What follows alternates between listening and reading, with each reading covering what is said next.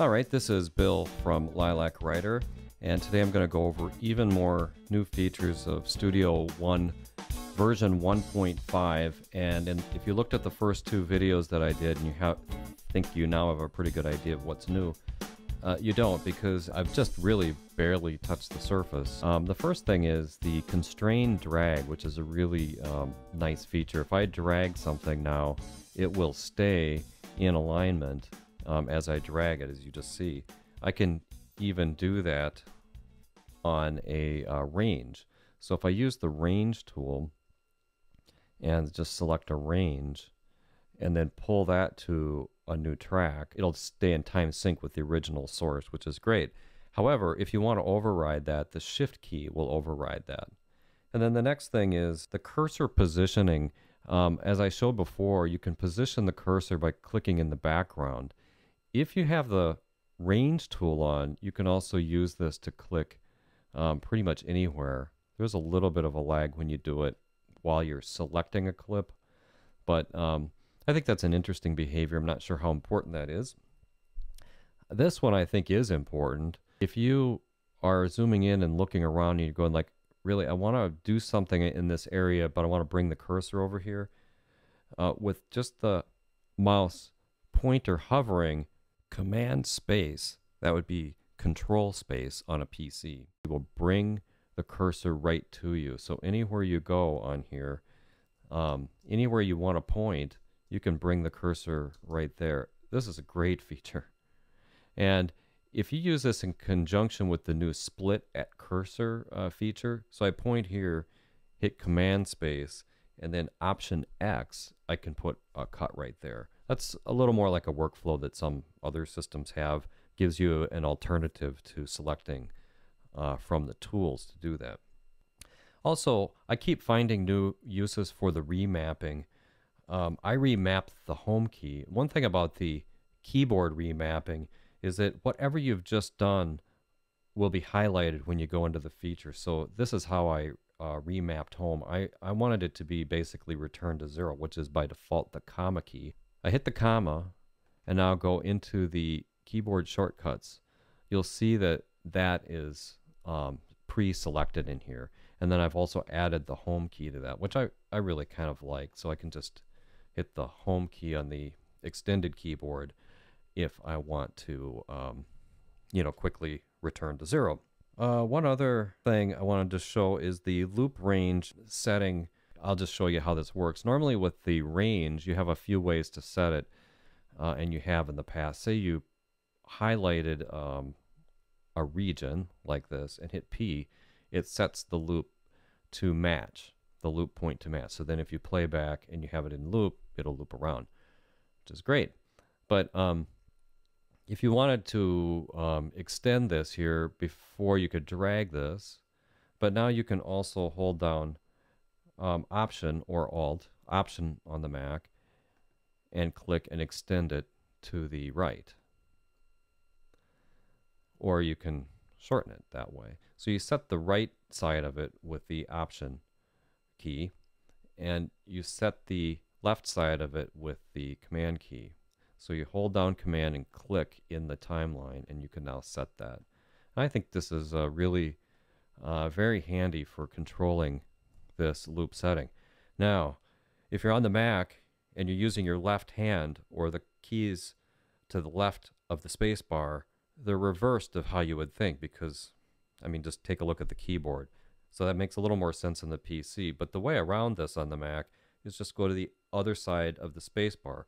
Use the Command and Option keys to the right side of the space bar, and then it completely makes sense. So now I think of, since I don't normally use those keys for much of anything, now I use them for this, extending the loop selection.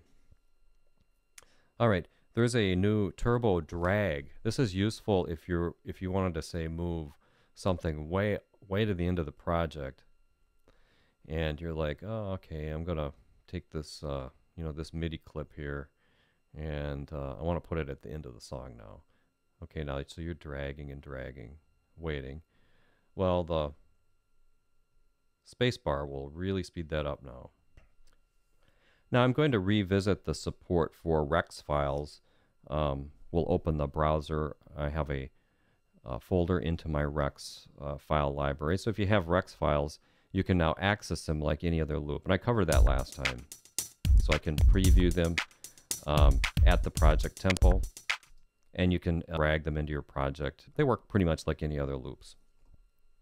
Now you can also access the individual slices. A Rex file is made up of all the individual slices of, of the material that's in there.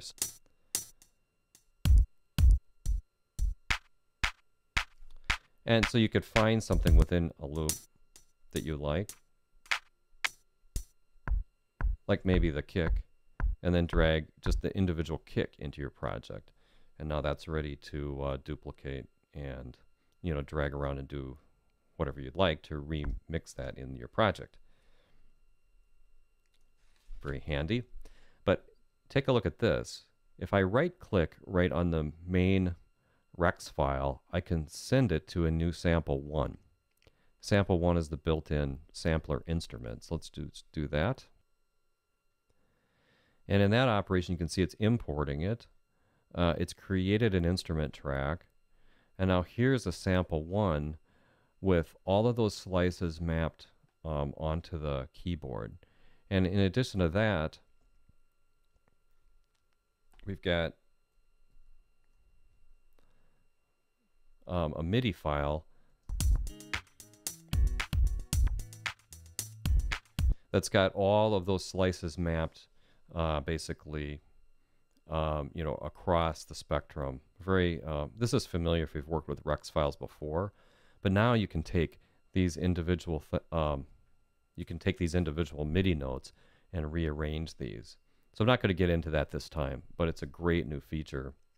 And you've also got the ability to manipulate all of these different slices in sample 1 using the tools, the filtering and pitch modulation and things like that to really create some interesting effects. All right, so that's some cool new stuff with Rex. And while we're on sample 1, I'm going to just quickly create a new sample 1 track. And you can now drag things from your own project. So if you wanted to take an individual part here, let's say we wanted to take this little section, I'm going to use the range tool here. Just take this, and I can just drag this right into a sample 1 instrument. And now this is mapped on my keyboard. All right, now here's another interesting thing we can do with MIDI that's another new feature. If I right-click on this and look at part functions, I can now explode pitches to tracks. So let's just do that to see what happens. This is a drum part from Superior Drummer. Sounds the same, but now each note that's in use is now on a separate track. So let's loop this right here and see what's what here. All right, so this track now contains the MIDI notes of only the kick part. Now if I combine that with another feature, which is bounce instrument parts, I just select that part, it'll bounce it down, and now I've created an audio track of just that part of my drum part. Let's hear that.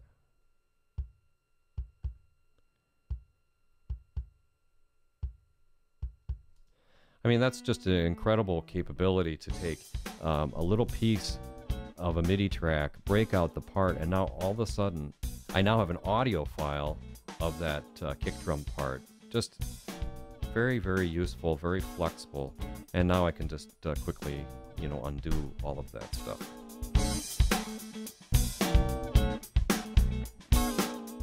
All right, so that's a review of a bunch more new features in Studio One 1.5, and we'll talk to you again very soon.